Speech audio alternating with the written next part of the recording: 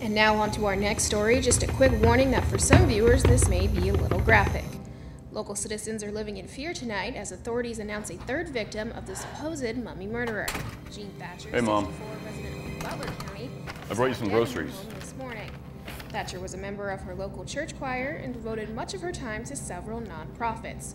On the night of the 13th, the victim is presumed to have sat down to watch television when she dozed off and I'm gonna go downstairs and do some work. There's little evidence of a struggle. You need anything? Authorities believe this attack to be linked to the mummy murderer.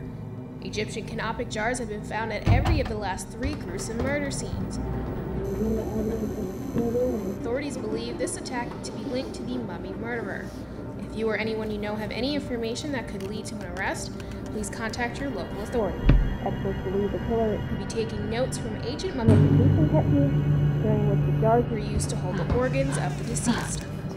Local authorities are urging women between the ages of 50 and 75 to lock their doors during the evenings. More on the story at 11.